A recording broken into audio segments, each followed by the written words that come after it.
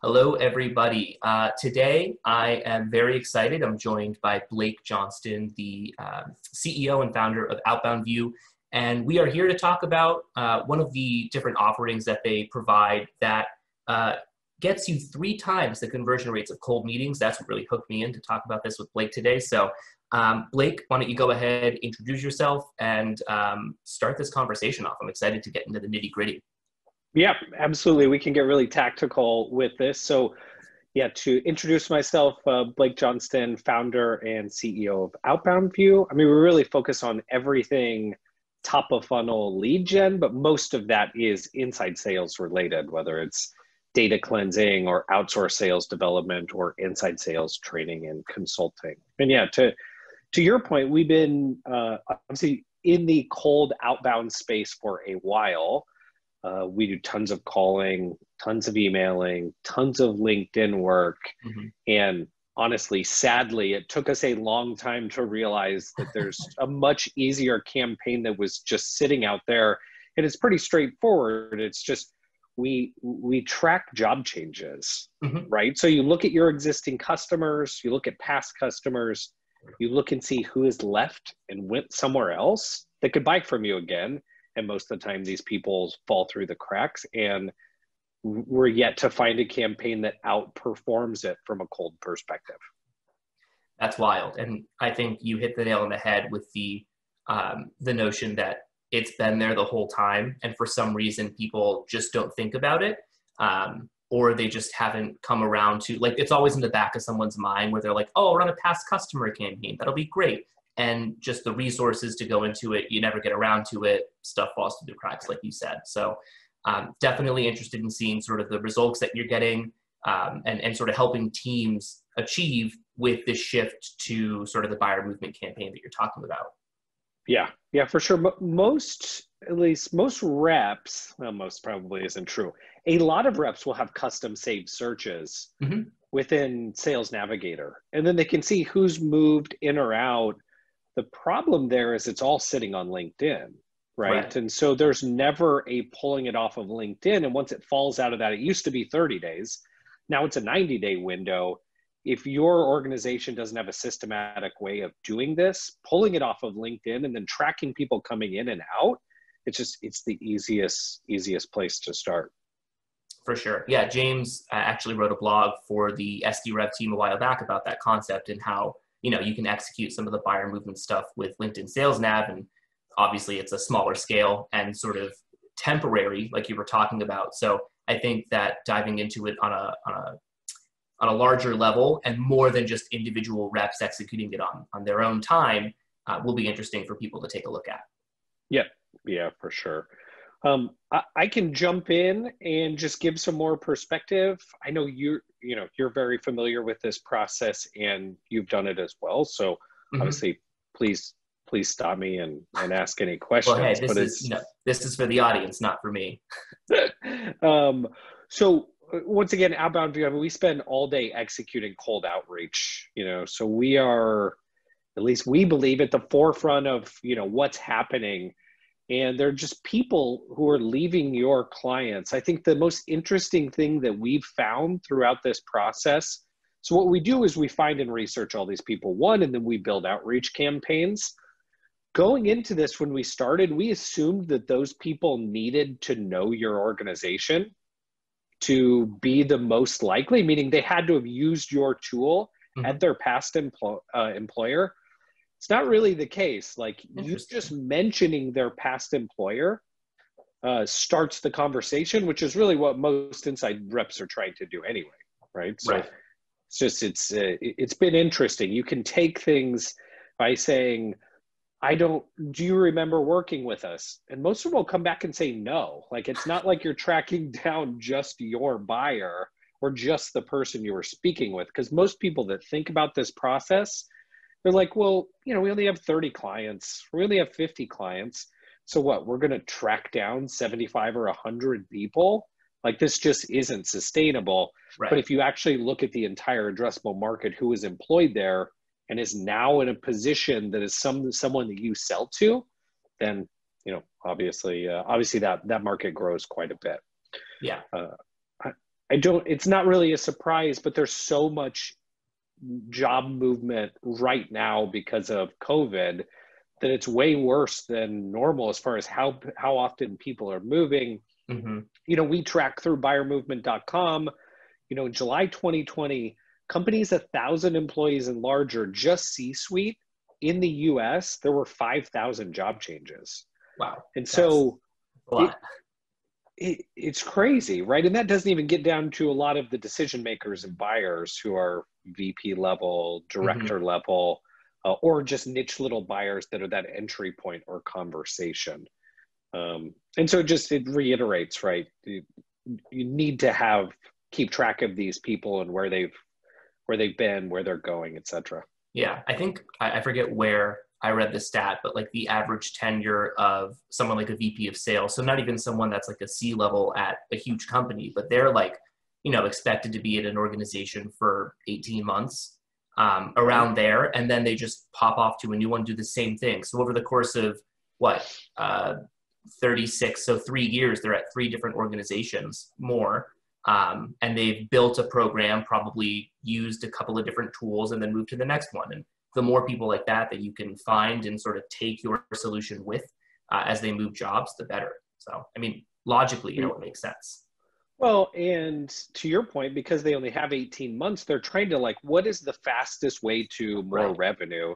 And one of the fastest ways is this versus different cold outreach or things like paid advertising. I mean, there's all different types of things you can do that are a little bit more immediate than how long you and I know it takes to really build an inside sales infrastructure. Yeah. And so for those of you that have an infrastructure, buyer movement should always be the lowest hanging fruit of any outbound campaign, in our opinion. Right. This is really all that matters. Why should you care? These are the metrics that we see on a regular basis when we run these campaigns straight up against cold campaigns. So as an example, we have cold outsourced clients where we're doing outreach on their behalf, and we're running campaigns at people that don't know them. We're running campaigns at people who have moved, and it's every client is really similar. 2 times the open rates, 3 times the click rates, 3 times the meeting rates. And then the really big one, the metric that we really follow in outbound is how many people move from meeting held to whatever that next stage is in your process. And with the companies that we're doing this for, we're seeing it 5x. So, it's night and day because that whole trust issue is off the table. So it makes it so much easier. Your campaigns are, you're not having a lot of questions about what are you going to do for messaging. It's like, no, we're going to mention their previous employer. Right. And I'll get into a couple examples there as well. Yeah, you actually mentioned something on your website. I was doing a bit of research before we hopped on this call, but something really resonated with me. You said a lot of organizations have entire sales engines focused on setting up cold meetings with accounts that don't know you, and a very small amount of them have deals that close. So it's like when you really kind of dig into that, you are, like you're talking about with these cold campaigns, building massive sales engines that try to get people who probably aren't in market or interested in your solution somehow interested in your solution. So what do you think the biggest sort of hurdle to getting something like a buyer movement campaign set up is? Like, they're sticking to status quo for a reason. Is it effort, education? Dive into that a bit. Yep. It's typically the process and the research to set it up is a lot of work, So I have a case study here that we just went through with a sales training company. To get to the point where we were ready to validate data, it was over 300 hours, right? So, and there are some, and that 300 hours, we have LinkedIn tools to speed this process up. Right. And so it's just a lot of work, right? So either to do it at 300 hours, typically you need to hire someone on Upwork or elsewhere. You need to set them up. You need to build all your campaigns. It needs to be a priority. And typically when it needs to be a priority, that means other things are gonna fall off. And so just the research and work behind setting it up and being really detailed behind it, and, you know, making it an important campaign where most people fall, or it'll just take them months and months to execute against. Gotcha. That makes perfect sense. Yeah. Effort was kind of the first thing that popped up into my mind. And then obviously education and just like the idea, like you had brought up before, that people just don't think of something like this. Those are always the two things that are hurdles for any strategy to really work at a sales org. Right. And you know this because you know data well, but even if you get all of those people in Excel, you know, you still have to validate the data. And whether you're using Sales Intel or Zoom Info or whoever, you're not going to get 100%. So this ends up turning to a large data cleansing project at some point. So that's the second piece where it just takes a while.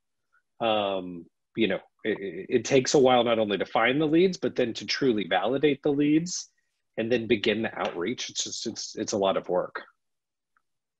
For sure. Yeah, no, it definitely looks like something that if I were an SDR, like we were talking about on a small scale, sure, every once in a while I can execute something like this, but large scale, like you're biting off a lot.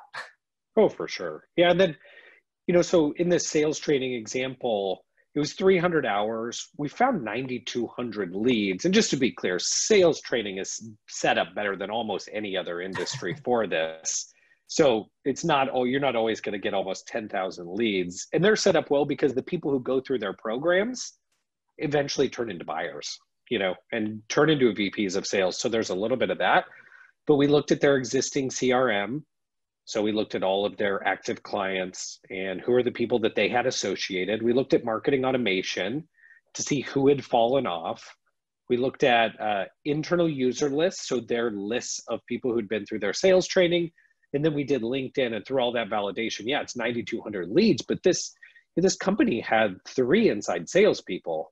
Like, they can now run this for the next year if they want on their own, and they're off and going, right? So they should never do cold outreach for the rest of the year. Or, you know, in this situation, they brought us in to kind of help do some of the outreach as well. But you have 9,200 leads to go after where you pretty much have a warm introduction. Yeah, every salesperson's dream. Right, I know. Yep, yeah, especially it's just so much easier from an inside sales perspective. How we approach these leads, I would love to tell you there's some incredible, you know, messaging template that we put together, but it's fairly simple, right? In the subject line, mention their old employer. You do the normal, saw you were here, now you were here, here's why you should care. And you ask for the meeting. Or you ask if they're for the person that runs it. And that's basically all we do. You know, there's probably some different nuances. The only other real nuance I would say is LinkedIn direct messages work extremely well. So for those people who you can't get email and phone, or in addition to email and phone, connecting with them, sending a similar type of message through LinkedIn works extremely well. Interesting. I feel like I'm the kind of person who never responds to those LinkedIn messages, but again, I'm not someone that I would be targeted for a BuyerMovement campaign anytime soon. So it's interesting to see sort of the differences between using email and LinkedIn for stuff like this. I'm sure that you can really dig into some numbers in that regard and find out what's successful, what isn't successful, why, with what titles. The world is your oyster. Yeah, well, you get a much higher connection rate when you put in the connection, saw you were here, now you're here type thing. And then more times than not, just connecting with them, they respond without going with additional messaging. Like, they'll respond that you've moved and give some type of context. So even the LinkedIn outperforms and is at a different level. So yeah, I mean, it's across the board. So we have a full how-to guide, which I know we're going to share exactly how you can do this on your own, step by step. Where do you go? How do you get the data? How do you set up the LinkedIn searches, everything? So we'll include that, but at a high level, you know, if you only want to look at LinkedIn, you need to build a team on Upwork or Fiverr or wherever you go for resources. Most of the time, these aren't going to be US-based resources. You need to provide project management over the top and very specific instructions on what you're trying to accomplish. You know, once you get to the point of validating, you fully validate it, for us, we're typically looking over the past 3 years, although we've had clients that want to go back further. And then you're in contact validation mode. And that kind of fits into like the example before where I mentioned it was 300 hours. Like this is the 300 hours. Right. A couple just quick other things here. Finding the right medium really matters, right? Email has worked best. We've left phone and done voicemails on every single one. This isn't something you just throw into an outreach campaign and move on, like customize it. These are very warm leads. And we recommend trying to connect with every single one of these people on LinkedIn, whether you're going to run campaigns at them or not. Yeah, I think that actually brought up a question that I was about to ask you, but sort of like the level at which you personalize these messages outside of that template that you had shared with us, in terms of just like how deep do you really want to go, knowing that obviously they move from X to Y company wise, but like call cadences and stuff like that. A lot of people, I think, when they look at something like this, they're like, great, I've got a template that you shared with me that works perfectly. I've got a list of people. All I have to do is click a couple of buttons, slap them into outreach or sales loft or whatever it is, and watch leads come in. But realistically, like you just said, that's not the case. Yeah, it depends on the persona. So I'll give you a good example. We're running this with a company who's targeting HR. Most of the people who are leaving their clients are going somewhere in HR, but HR has very different nuances based on the job title and where they're going. So they're a company that sells leadership development training. So if you see that somebody's a director of leadership development, you kind of know that they're in charge of what you do. If you see that they move to be a director of HR, you're probably going to want to change the ask to say, you know, I see you're director of HR. Is there someone in the leadership group you'd recommend I connect with, or are you focused on leadership at all any longer? So there are those little nuances that'll absolutely help you, but you know, it really depends on your persona. Just a couple more things I mentioned, interesting findings. Once again, these people don't need to know you. All you have to do is mention their previous employer and mention it as fast as possible. Subject line and first sentence. So don't bury the lead in the second paragraph. I know you're you're laughing, but we've seen these where it's like, no, you mentioned at the very end that you knew them. Like mention it way up top. And once again, LinkedIn DM campaigns have been working really well for us. Yeah, the faster you mention something like that, obviously the faster they're going to recognize that this is more of an opportunity for them to have a conversation versus like you said at the end of the email, I've given you probably 4 chances to delete my message by that point. So burying the lead just really kind of grinds my gears when I get prospecting emails like that. So I know. Yeah. It's tedious once you really get into messaging. Every email you receive, you beat it up and you're like, this is a huge waste of time, but it's, it's just something that you do once you've learned and thought through messaging at kind of the level that you have.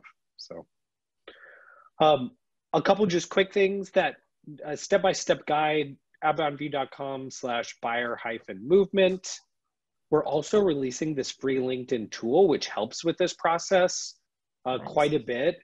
And it'll be out sometime over the next couple weeks. The free LinkedIn tool is you upload your lead list to our tool, and we will send you back an email with your lead list that have all of those leads LinkedIn profile in it. Nice. So that does kind of speed everything up for someone who's trying to test this out, execute it on their own, and sort of determine like, does this have value for me? Yeah, it'll help with that DM process if you've ever searched inside of LinkedIn. Or, as you're having your team socially validate lists when you set up Upwork, like them having a specific URL to go to for an individual versus trying to find that individual through LinkedIn, it speeds it up quite a bit. Yeah. The amount of times I type in like Matt Smith and there's 30 different people that could theoretically be that person saves just that much time. You're like, I don't know what Matt looks like. I'm pretty sure he's in the West Coast somewhere. It'll speed the process up for sure. Awesome. Well, this is, like you said, in terms of use, obviously functionality wise and sort of how relevant it is to sort of the current environment, something that basically any company should be running if they have an outbound prospecting arm. But I really like that you guys have some free tools available for, like I was talking about, reps who want to test it on their own, sort of understand like what this process looks like and if it can scale up within their organization. So definitely check these resources out. Highly recommend. I've done BuyerMovement campaigns on my own, just in terms of like small stuff, and it works, like you said, wonders comparatively to cold outreach. So I highly recommend anyone check these out. They give it a trial run, really understand whether or not, like I said, this can kind of scale up for them. So is there anything else you wanted to direct people to sort of mention as we near the end of this? No, I would say to your point, if you're an individual sales, like an inside salesperson, like go find 50 or so of these leads, run campaigns on your own at them. The second you book a meeting, go talk to your boss and say, we should be doing this, right? Across every single one of our clients. But, you know, basically within Sales Navigator, you can filter it to look at people who are at past but not current companies. So you just load in your customer list and you're off and running. So yeah, absolutely give it a try. It's super easy to do. And, you know, use the guide hopefully to walk you through the exact process you should be using. For sure. Yeah, and I think because James also wrote that blog for us a little while back, I'll include that in some capacity here as well, because that's, like you said, sort of with the guide, sort of a valuable, more tactical step-by-step, like how someone can do what you just said. So for sure, don't want to fly in blind, at least give them some kind of guide to help out to start out. Yeah, for sure. Absolutely. Awesome. Well, thanks for talking with me today, Blake. I appreciate it. Everyone in the audience, make sure you check out these resources. Go check out OutboundView. They're doing some great work. And then obviously subscribe to SDRev, become a member and join our social communities. We're having a lot of really cool, like this, tactical discussions about how to level up as an SDR and be heard in the community. So thanks again for checking us out. And Blake, appreciate the time. Absolutely. Yeah. Make sure you check out that Slack community. It's one of my favorite communities to get into and check out. I absolutely no bias from you, of course. All right. Thanks a lot. Appreciate it. Thanks, everyone.